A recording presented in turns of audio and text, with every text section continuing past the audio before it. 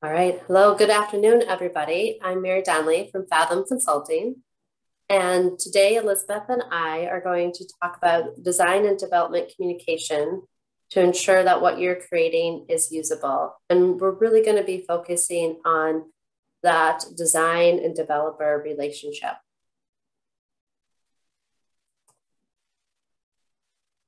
So as I said, my name is Mary Donnelly. I'm a principal consultant at Fathom Consulting. I've been with them for over 17 years.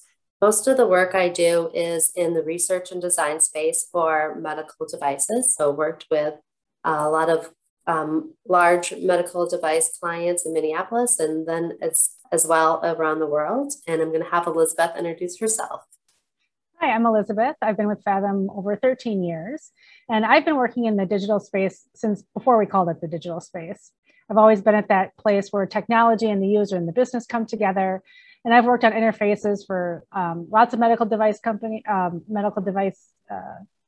interfaces, but also, all the way up to e-commerce experiences and other kinds of experiences. And really, it's just all about making things usable for the user and helping the developers do what they do best. Great, thanks for that, Elizabeth. So Fathom Consulting is a consulting company based in Minneapolis, Minnesota. Even though now with COVID, many of us are remote, but still within the Twin Cities area working from home. We have been around for over 20 years, and really where we focus on is working on really complex products, systems, different projects, and just really want to ensure that whatever we're working on, we're understanding the user. We think of them first, and we're really always bringing their needs to the forefront and thinking about them throughout the development process. One of the things that we do, among others, is we have a really robust UX capability. So we have conducted qualitative and quantitative research all around the world. We've spent lots of times in different settings observing patients, clinicians, different types of users to really understand what they're doing out in the field, spending time creating prototypes, doing usability testing. And we really believe that it's so important to spend a lot of time in that concept and prototyping phase before you get into development or even do a single line of code just so at that point you can continue to make changes, you can continue to iterate and get feedback, and then it just results in products that are really user based and user centered and focused. These pictures here, just some of the work that we've done, taking pictures. The top there is a picture of me in an OR in Japan. The bottom is one of our UX consultants doing some work at a steel mill in Indiana. So we're quite diverse in our capabilities and the types of products that we touch. Whenever we start a project, it depends on the size, really what we're working on, but this is an approach that we often take, especially if we're thinking about developing a medical device product. So where we really start is, understanding what are the needs of the business, conducting observations of the user so we can really understand the environments that they're working in, the systems that they're using. From there, we'll do interviews with the users, get more information. We'll often go into a design workshop, and then these can be anywhere from 10 to 40, 50 people. We really like to include not just those internal stakeholders in business, but also users. And that may mean that we're bringing in clinicians, nurses, or doctors as part of that design workshop to really sit at the table with us and get their input into how a system should behave in the future. After that, we'll do multiple rounds of formative testing. Formative is really just a fancy FDA term for usability testing. I think we do as many rounds as we can so we get, a really good feeling about it. Obviously, this is a space that you continually come back to even after you have completely developed something, because every time you learn something new from each user. And then after that is really when you can get into the graphic design. So the formative testing, you're testing prototypes, more wireframes, and then after that, you're adding that creative layer onto the system. You'll often even go back at this stage and do more formative testing. And then there is when development starts to take over and the coding, and the last stage is the summative testing, or this would be that final round of testing that the FDA needs to really prove that a system is safe for the users, be that patients or clinicians. So what we're going to focus on today is those area, the thinking about the development process and where developers or those coders are really playing a role. And they play a role right throughout this process.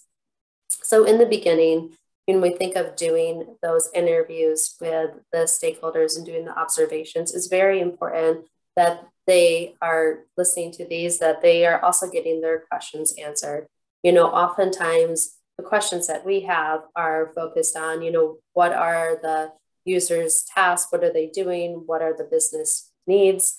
But the developers also have questions, especially in hospital environments. They're trying to understand, what are some of the security requirements? Is the system going to connect to something else? What are the needs around that? And all of this is going to be input into how they think about the system or how that needs to be developed. The next phase, the customer interviews, are kind of that first initial round of research. It's very important that the developers are hearing firsthand what are the needs of the users, what are the environments they're going to be using the system in. And if you're able to give the developers that mental model up front, they can carry that in their heads and keep it with them as they're developing the system and thinking about those trade-offs, right? If they understand what the user does, it's going to allow them to make decisions faster and just to really onboard themselves quicker into what needs to happen. In the workshop too, this is also a great space to bring in the developers. As I said, we'll often bring in those end users, right? The customers, the people that are going to be using the system. And if the developers are hearing from them, why one thing works over another, it helps them to build that empathy, to build that mental model of what is needed. It also allows them to hear from the business, what the business is trying to achieve. And I think it just, anybody you can get involved at this stage in that design workshop is really going to, get buy-in, really ensure that they know that they are involved in this process and they're a great, big team player.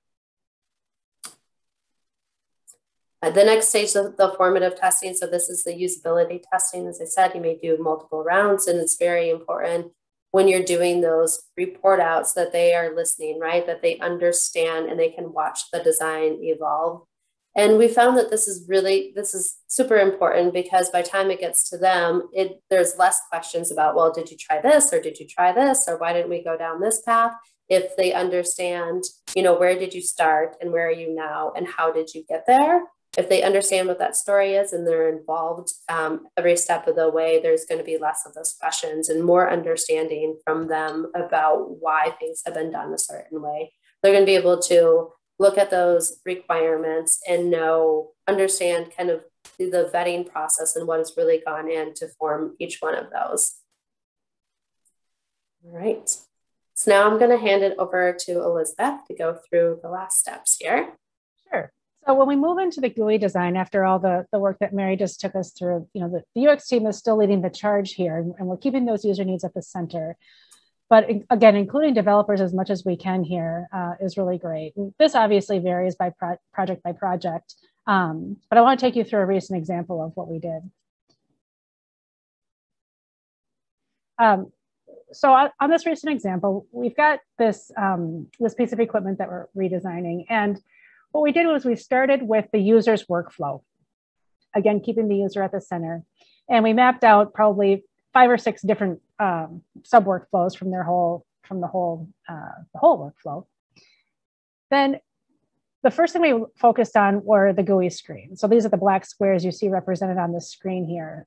And for each GUI screen, we defined the copy on the screen, the calls to action. There's some other relevant information that was unique to this particular piece of equipment. But we also are mapping out here, you can see the flow, the linear flow left to right. And this is really driven by a couple of different things, decision points and application and firmware actions. Let me give you some examples of what I mean by that. So this particular application, as most do, have some logic behind it in that if a particular system setting is set to A, we want to display screen 1. If it's set to B, display screen 2. So we're really mapping out all of those decision points here. And those are represented by the diamonds, if I can advance my screen, that you see here on the screen. Another thing that we've documented here are some of the actions taken by both the firmware and the application. Things like if a user enters a value on the screen, do we need to retain that value for use later? Or another example would be if there's a sensor on the system that we need to start paying attention to, because if that sensor fires, we need to display a particular screen. So we're mapping out all of that here in this workflow. And it's not just the UX team doing that. We're involving the application team, and we're involving the firmware team. And this let them do a few different things. One is it started the conversation between the two groups of developers to say who is responsible for what. So in this particular case, there are some decisions that could be made either and kept either by the firmware or the application, but the teams had a chance to talk about it way up front about who should be keeping track of what. The other thing it did is it allowed us to have conversations with the developers about things that may be completely transparent to the user, but were a big deal to the developers. And they're able to make recommendations on how some things should be treated, still meeting the user need, but making it easier or better for the application. And really thinking about that whole end-to-end flow helped with seeing that entire picture and taking in those recommendations. So that was a great first step in mapping out the workflow. The next thing we did was get into the user interface spec. So these are pretty typical pieces that you'd expect in any software development. What we did was the entire system was based on templates and components, which again is pretty common. Components are things like buttons, sliders, toggles, drop-down menus, overlays, things like that. But by involving the developers up front, and especially the front-end developers, of course, we were able to talk with them about things as we're developing them. So really helping them to understand the kind of interaction that the user wants. And in some cases, they observe them interacting with a prototype and they want to understand, here's how they want to use a slider, or here's what that means to the user. So the front-end developers not only understood it, but they were able to weigh in on any questions we might have about how something should work or could work. Another great example in this is that as we were developing this user interface, the designer chose a particular font, and by involving the developers early on, we did some testing and things and discovered that the font that was chosen wasn't going to work for the system from a licensing perspective. And so we were able to quickly and easily change out the font that was, the designer selected a new font. That happened way ahead of any code being written. So obviously there was a benefit of having that decision discovered early. So that was the UI spec. So once we started, we've got our user flows defined, we've got our UX or our UI specifications defined. Then it came to documenting the specifications for each GUI screen. So we used in this case, we used the client's documentation tool, requirements management tool, and we created a record for every single screen. And this became sort of the Bible or the marching orders for the entire team, UX and development together. It really helped to consolidate and give people one place to look for the information on what each screen needed to do. So for each of them, we identified the template and the one-to-many components that were used on the screen. We talked a little bit already about templates and components. Another thing we did here is we pulled out the copy on the screen into its own field. And it seems simple, but what it allows us to do is downstream when copy changes. It's not if copy changes, it's when copy changes. We have one place to go to make that update. And everybody is, there's one spot that can be easily accessed and reviewed and approved to make any updates pretty seamless. The next thing we identified for each GUI screen is the conditions for display and advancing. And this is the on-ramps and the off-ramps for every single screen. So there's one-to-many ways to get to a screen and get that to display, and there's one-to-many ways for that screen to move on.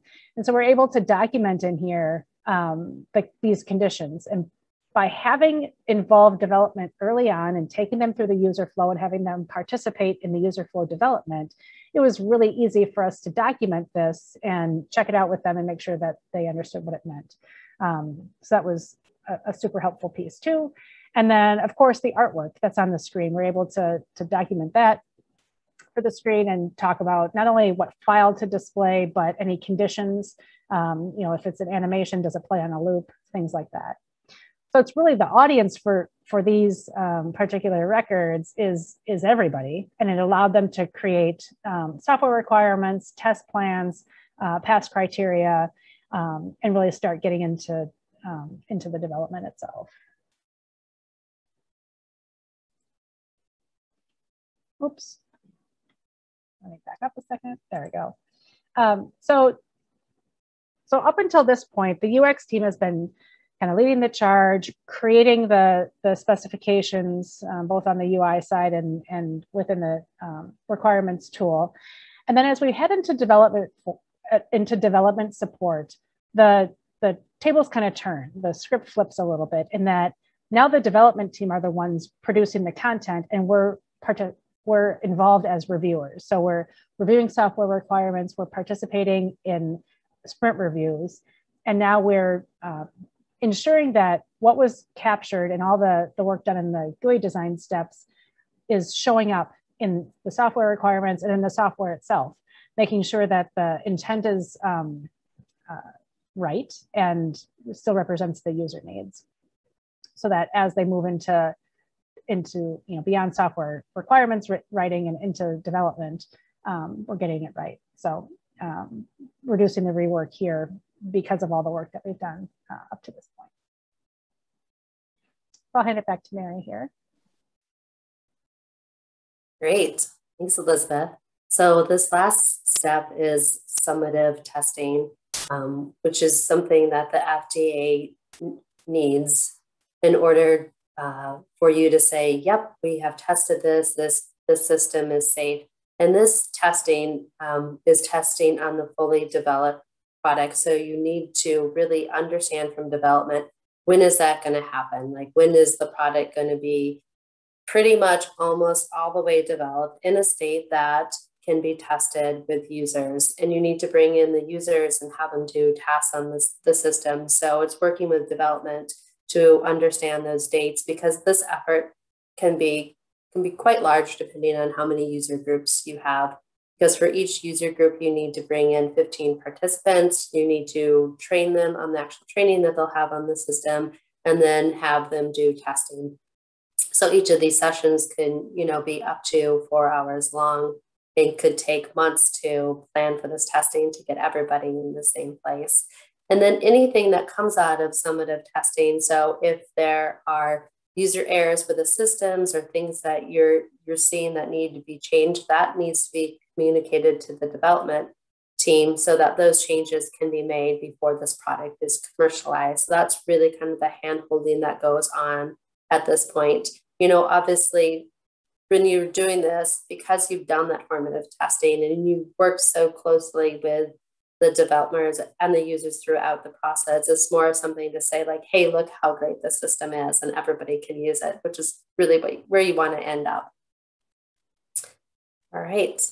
So we've taken you through those 7 steps. We've given you some examples, and now we're going to open it up to everybody listening for questions and answers.